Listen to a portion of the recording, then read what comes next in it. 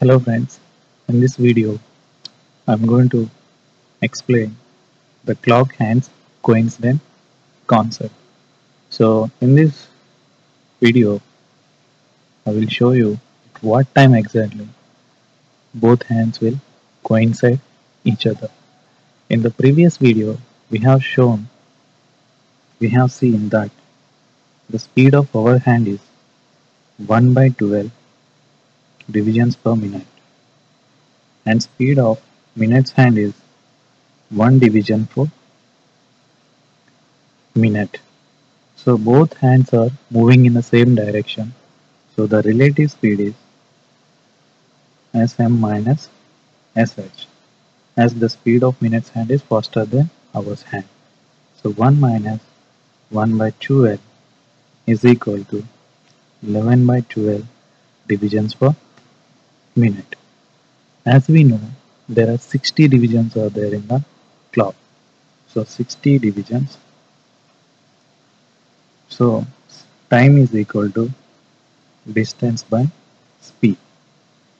Distance by speed. So here time is equal distance by relative speed, that is SR.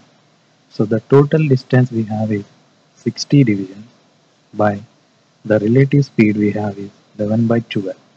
So 11 by 12 is equal to 60 into 12 by 11 is equal to 720 by 11 is equal to 65 by 5 by 11.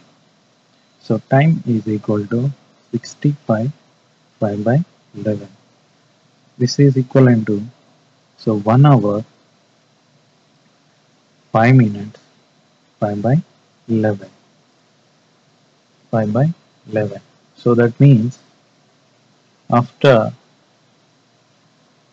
every 1 hour 5 minutes 5 by 11 seconds 5 by 11 seconds both hands will coincide each other. So coincide each other. So I hope you understand this one. Thank you very much for watching this video. Please subscribe to my channel.